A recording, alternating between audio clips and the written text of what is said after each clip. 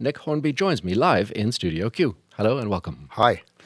What drew you to the 1960s? It's kind of your first real historical period piece in a novel, isn't it? In a novel, although an education actually ended in 1963 and this book begins in 1964, so I'm sure that had something to do with it. Yeah. Also, I knew when I started the book that I wanted to write about these characters old now at the end as a coda in the book. So partly it was a question of maths. I thought if they're old now, they were at their peak 50 years ago, and that takes me back to the 60s. Age is an important theme thread throughout this book, and I do want to address it. But let's start when everyone was young and sprightly. How old were you in the 60s, and are you nostalgic for that era? I don't think even I am not old enough to have enjoyed the 60s.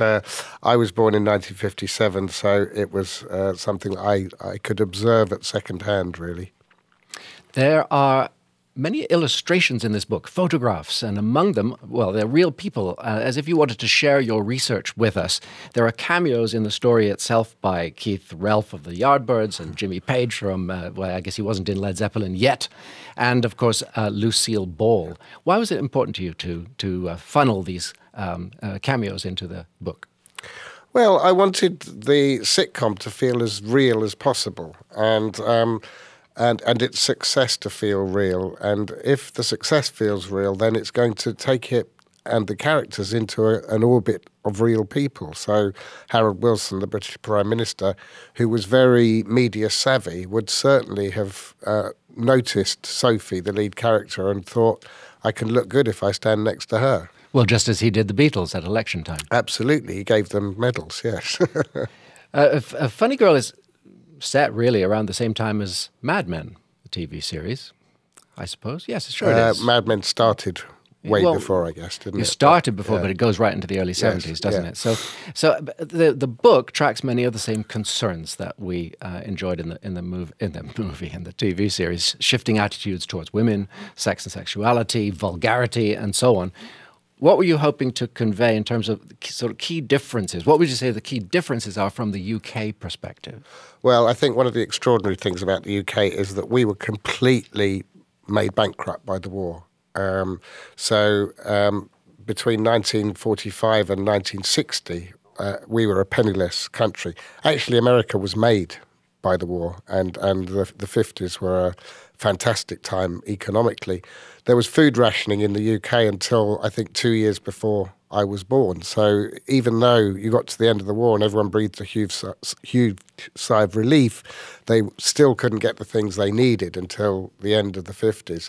So the 60s was a casting off of something very, very recent. And the 60s was the first decade where, for example, we all had televisions, and a hit show in the 60s really meant something. So I think there were crucial differences between the UK and the US.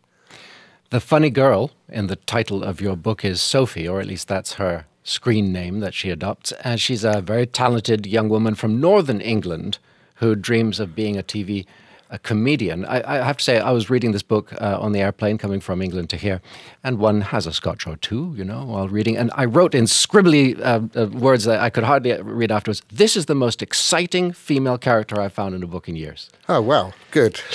The way she breaks through is so exciting. And in what way is that emblematic of that time? Because there weren't that many female comics on TV, were there? No, I think one of the interesting things about England is that we didn't have female comedians. That America did have Lucille Ball, and this created a sort of wave after wave of female comics here with Goldie Hawn and Mary Tyler Moore and so on and on and on. And in the UK, the programs like Steptoe and Son, which became Sanford and Son, and the Likely Lads, and even Monty Python. You know, in Monty Python, of course, the guys played women, and every now and again there was an attractive young woman in a bikini who ran across the set. But it was a boys' club, and there is a bit of alternative reality about creating this comedian and putting her there. So really there wasn't one? There really wasn't one, no. I put her in the gap where she should have been. You've written a number of books recently and featuring female protagonists who chafe against society's expectations. And you were quoted recently as saying that you felt that often journeys of young women are more moving. Yes. I'm thinking of Wild as well, you know. Yeah. But why did you say that? Well, I think a lot of male characters, the reasons that they're not allowed to do the things that they want to do is because of what's going on in their own heads. I mean, let's face it, if you are male, there isn't an awful lot stopping you, whereas young women, especially young women in previous times, had all kinds of obstacles placed in their way. And to overcome those obstacles shows of necessity courage and heart and intelligence and drive, and they're pretty interesting qualities to write about. Sophie wins the lead role in a TV comedy, despite her inexperience, about a couple that falls in love, and they're from completely different social and regional backgrounds. The show writers say they want it to be about the class system, men and women and the relationships between them, snobbery, education, the North, the South, politics, the way that a new country seemed to be emerging from the dismal old one they'd all grown up in. Sounds like kitchen sink drama, i.e. Alan Sillitoe, John Brain, etc., but with lots of laughs. With jokes in, yes. I mean, two of the models for Tony and Bill, the comedy writers Galton and Simpson, they'd started a bit earlier, but they had a bit of Pinter going on, I think. Some of their scripts are very Pinteresque, and yet they did it within the confines of a mainstream either radio or TV format. And I think it was a time in Britain where you could do that, where you could take risks with mainstream TV. Do you think a TV program can drive social change, or does it merely reflect it? I think back then it could drive it. One of the extraordinary things I realised when I was researching this book is that Steptoe and Son, which became Sanford and Son, one episode of that had audience figures of 29 million and a country of 50 million. Literally, the whole country stopped to watch these programs. We had two television channels. Can you channels. describe what Steptoe and Son was about? Well, it was a rag and bone. It was rag and bone men in Shepherd's Bush. A young guy and his dad, and they were extremely poor. It was pretty dark, actually. Well, because the dad was also such an inveterate racist, wasn't he? He was old values in so many ways. He was old values. Cantankerous. Yes, and toothless, and absolutely. And the son, even though he was in impoverished circumstance, had ambition and felt as though he was missing out on life. But I think that to reflect Britain back on itself in that way, where you had such enormous viewing figures, I think it had to have driven social change a little bit. The show is called Barbara, and in brackets, and Jim, emphasizing the female sort of projection of the program. Yes. Becomes known for addressing subjects, quite frankly, like sex and divorce. And you have some marvelous scenes where some extremely censorious and intellectual critics weigh in, saying that the program is a step down the slippery slope towards complete vulgarity. Where do you stand on that? Have we slipped down into a bath of vulgarity? Well, I of course don't like this critic particularly, Vernon Whitfield. I think he's wrong on every single argument, except weirdly, I think he's remarkably prescient, and I guess he's talking about Celebrity Big Brother, and here we are. He says in the book, he says, it's only a matter of time before people are going to take up on TV. Yeah. In an interview with The Guardian, you recently said you didn't want this stodgy guy to be right, but you couldn't help but think that we've sort of ended up watching people sitting on the toilet. Well, we I think more or less literally do watch people sitting on the toilet now.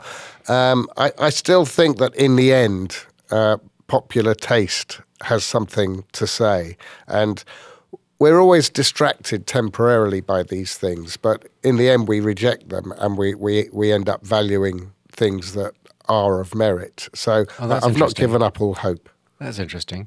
Because in the book you seem to make a more spirited argument for the other side, for freedom, for the pleasure in life and frankness and so on. Well, I guess there's a trade-off, isn't there? Yes. Where I part company is where I think people are being cynical, where I think that very clever people are not using their full intelligence because they think that they can exploit the gullible and the weak-minded. What I love about the people in Funny Girl and this period generally is that it was very smart people writing as hard as they could at the top of their game for a popular audience in a way that wasn't going to exclude anyone. And there's something incredibly thrilling about that, I think. We mentioned earlier on the notion of age, the theme of age in this book. You really capture the feeling of youthful optimism in the 1960s, but there are more than a few hints that a culture that focuses on youth will leave casualties. Can you talk about, there's the magician, the sad magician whose role now is on the end of some sad carnival pier. And then, well, tell us a little bit about the age thing, because Lucille Ball as well. Yes. Well, of course, all popular culture tends to be quite youth-focused, and these characters are in their mid-20s and they're having the time of their lives, and there are, as you say, casualties all around them. It's not just the youth and age. There's also a sense that the swinging 60s of England didn't actually accommodate everybody. I think that I can't remember who it was, a photographer once said the swinging 60s were 200 people and I knew all of them. And I think that's probably right, that it didn't really affect the rest of the country. And this poor magician, he's old school. He's not that old, but it's old values. And I think one of the telling parts of the book is where Sophie bumps into Keith Relf of the Yardbirds in a nightclub. And even though she's young, Keith Relf thinks they're all incredibly square and doesn't want much to do with them because that's show business and it's a different set of values. And what about the scene with Lucille Ball on the steps of, it's near Buckingham Palace, isn't it? Well, it is. Lucille Ball was in London in 1966 and she did make a show called Lucy in London, which had terrible, catastrophic reviews, and she wasn't young herself by then. Partly the point of that scene was that Sophie's desperate to meet Lucy, and when she does meet Lucy, Lucy blanks her because she doesn't know who she is, and there is that sense of never meet your heroes, and it's not because your heroes are going to be horrible to you or they're horrible people, it's just that they don't know what to say to you. There's also an elderly couple who we understand were once celebrated actors, but nobody recognizes them when they turn up for an audition to play old people. Yes. And not even the makers of the program, not even Sophie. And a great question mark hangs over. Were they based on real people? Who were you thinking of? No, they were not based on real people. But, of course, one of the extraordinary things, when you get older, you start to work out where time is in relation to the time when you were young.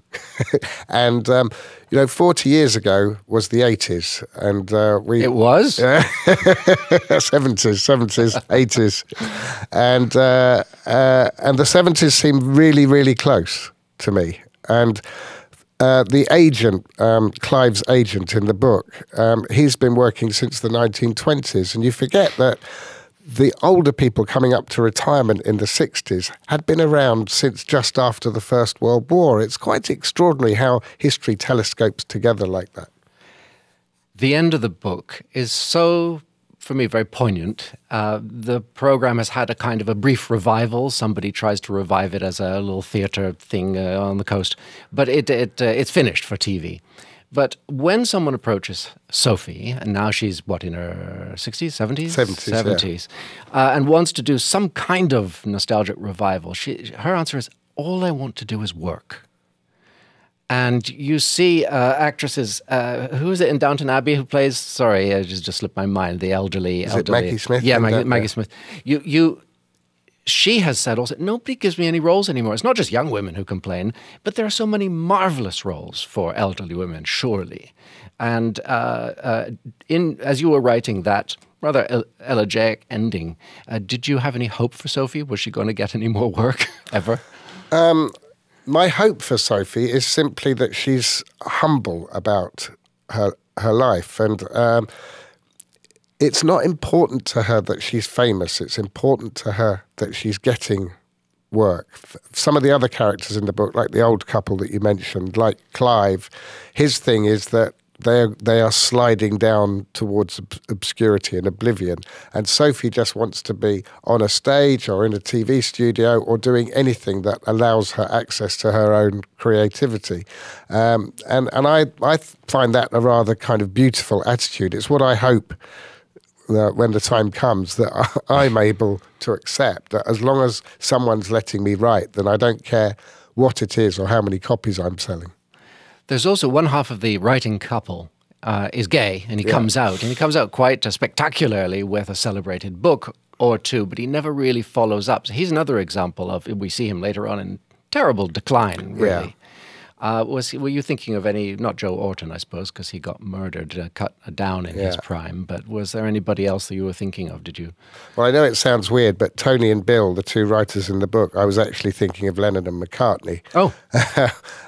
Because Tony is a sort of traditionalist. He's the one who can write, as it were, great three-minute pop songs and wants to keep doing that, whereas Bill is the one who wants to push and experiment and knock down walls. And he writes the gay novel, and they can't hold as a partnership simply because it's nothing to do with their sexuality, it's their attitudes. And after I'd started, I realised that it was becoming Lennon and McCartney, or the myth of Lennon and McCartney anyway.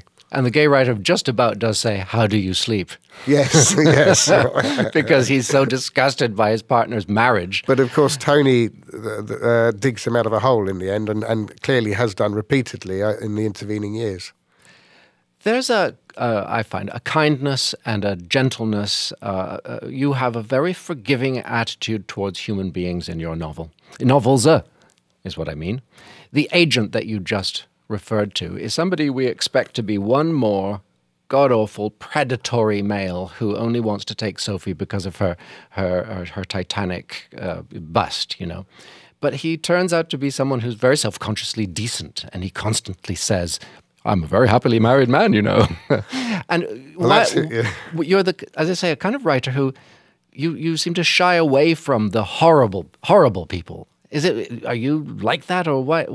I mean, I remember in High Fidelity, I'm sure there's some rivalries and, you know, but people are so good to each other in your books.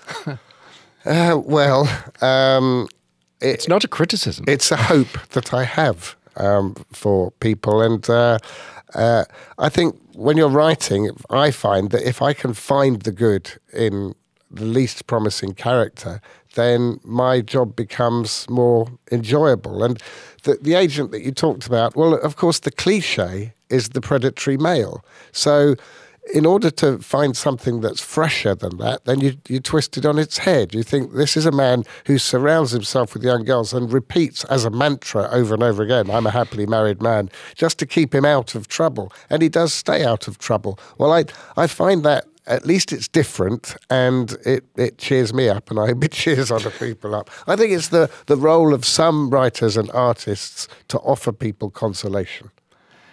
I don't know, I'm becoming soft in my old age, but I find I become terrified by moments in books where it looks like someone's going to crash and burn.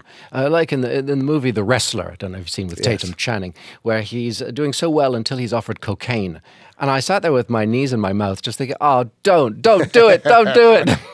And of course he does it. He does it. And goes off the rails. And there are great moments of tension in your book. I'm not saying your book is without tension in that regard, but people do tend in the end to revert to, well, sensibility, good sense, common sense. More or less, yes. And the ones that don't are looked after by the ones that have it. Yeah. So I did really want to write a book that was real and optimistic at the same time. Often period pieces help us understand our own era through similarities and differences. What do you think we have to learn about today from the 1960s of Funny Girl? Well, I think one of the interesting things about culture now is how fragmented it is. You talked about Mad Men and covering a similar era. I read recently that the first episode of the last series of Mad Men in the UK, the viewing figures were 60,000. When it was broadcast at the time. And of course we watch on catch up, and we watch illegally, and we watch on DVD, and we have fantastic choice. There was never any reason to be bored anymore, whereas I can remember my childhood, I was bored all the time. It's one of the reasons that I read so much, in fact. And I don't want my kids to be as bored as I was, which probably means I don't want them to read as much as I did. But I think that the lack of a cohesive culture is maybe more of a problem for us than we've yet realised. Well, when people watch the TV program in your book, they watch as a family. Yes. And that's an experience we more seldom have today. And I think it explains why the makers of the program in your book felt a social responsibility, didn't they? Yes. The BBC generally had extraordinary social responsibility. I read, there's a marvellous series of books by a social historian called David Kynaston, and he was talking about how in the 1950s, the BBC at 6 o'clock in the evening just suspended all broadcasting because it was the time that you put children to bed. It was called the toddler's truce, and there was nothing on television for an hour, and there were no other channels, so that was it. What a good idea. Nick Hornby, thank you very much. Wonderful novel, Funny Girl. And Nick Hornby has been with us live here in Studio Q.